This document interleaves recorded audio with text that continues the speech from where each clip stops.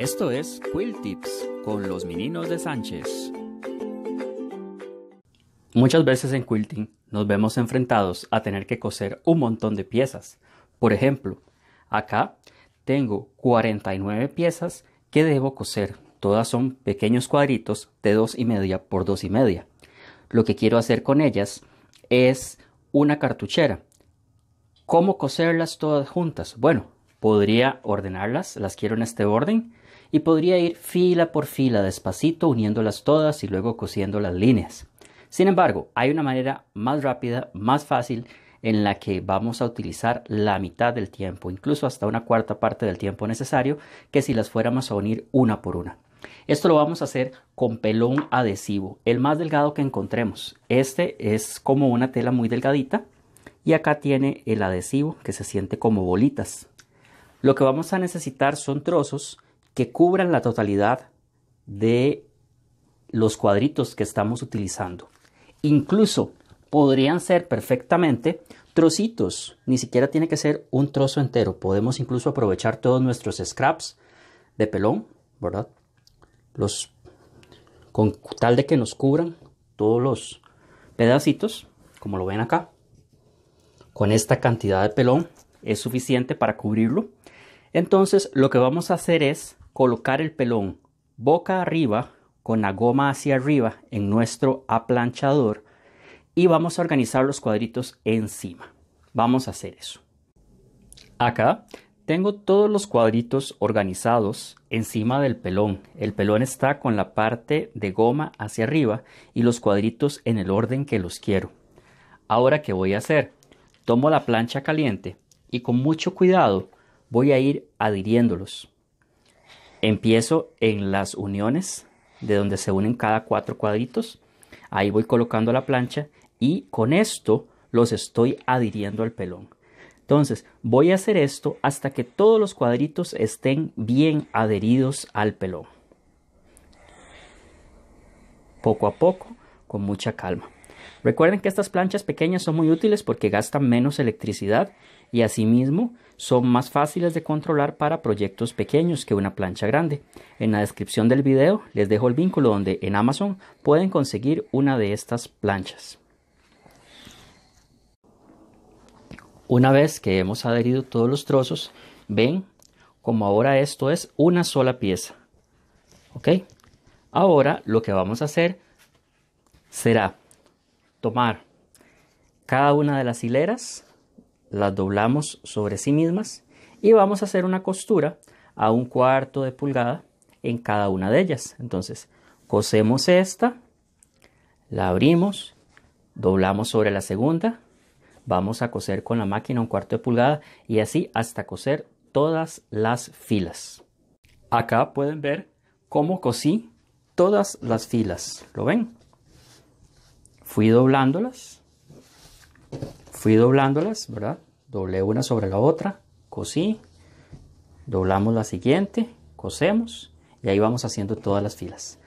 Ahora, antes de coserlas horizontalmente, vamos a tomarlas una por una, colocamos nuestra regla y vamos a cortar un pequeñísimo borde, casi nada, virtualmente menos de 1 milímetro, ¿lo ven? Una tirita mínima. Esto para que la costura nos quede libre, ¿lo ven? Acá donde, como esto estaba unido, ¿verdad? Esto está cerrado. Cuando cortamos esa tirita, esto nos permite abrir la costura de esta manera, como lo pueden ver. Entonces, vamos a cortar todas estas filitas, una tirita de menos de 1 milímetro, y vamos a ir a la plancha. Las vamos a colocar de esta manera y las vamos a abrir todas. Pueden hacerlo incluso con la uña. ¿Lo ven? Las abrimos todas y las vamos a planchar nuevamente. Así. Entonces cortamos todas, las abrimos y las aplanchamos. Acá entonces, como les decía, con la plancha, poco a poco, abrimos cada una de las filas. Una plancha pequeña es ideal porque si fuera una más grande nos interfiere entre fila y fila, pero también se puede hacer con paciencia con la plancha grande. Acá entonces tenemos cómo va quedando. Ahora asegurémonos de que todas las piezas queden bien abiertas, entonces las aplanchamos por encima, dándoles un pequeño tirón para que esas costuras no nos queden cerradas, sino que queden lo más abiertas posibles. Sostenemos aquí abajo y con la plancha empujamos para que se abran. Ok. Ahora, así queda, como lo ven. Entonces, lo que vamos a hacer es tomar nuevamente la primera fila, la doblamos sobre sí misma y vamos a coser 1/4 de pulgada. Cortamos la filita de menos de 1 milímetro después de haber cosido, abrimos y aplanchamos de esta misma manera todas las costuras ahora en el otro ángulo. Aquí pueden ver cómo ya está todo cosido. Entonces ya había cosido las filas, luego las columnas, siempre cortando este reborde nuevamente.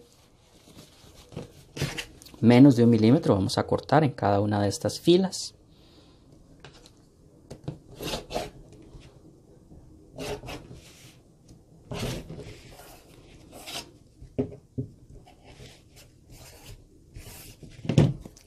Y lo vamos a hacer así con todas. Vamos a ir de nuevo a la plancha y vamos a abrirlas, cada una de estas filas y columnas.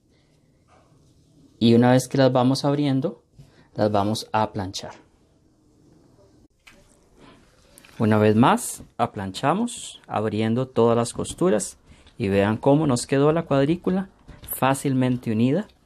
Tantos cuadritos que eran. Y los unimos en un santiamén. Ahora simplemente, acá está nuestro resultado. Tenemos una única pieza, todos estos cuadritos, y vamos ahora simplemente a recortar el excedente de pelón. Y bueno, acá tenemos ya recortado el resultado final de nuestro trabajo. Vean qué fácil, lo que eran un montón de cuadritos de tela, los organizamos y los cosimos en un santiamén. No duramos nada cosiéndolos.